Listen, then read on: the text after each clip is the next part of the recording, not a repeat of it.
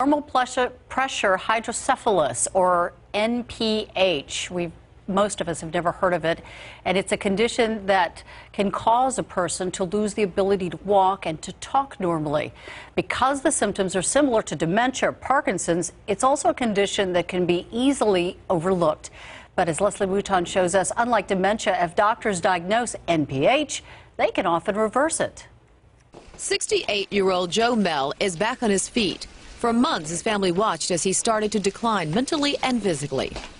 I started to shuffle. Mary Mell feared she was losing her husband to dementia. Then came a doctor's diagnosis. I had never heard normal pressure hydrocephalus. That sounded terrifying. NPH mimics dementia or Parkinson's, with one telltale difference. The gait in normal pressure hydrocephalus is often described as a magnetic gait, where patients it almost seems as if their feet are stuck to the ground. With NPH, excess fluid accumulates in the brain's ventricles. Doctors have to perform a spinal tap to confirm the condition. Then many patients with NPH can be treated by inserting a shunt into the brain. Basically drains the brain water from the brain down into the peritoneum. It was stunning.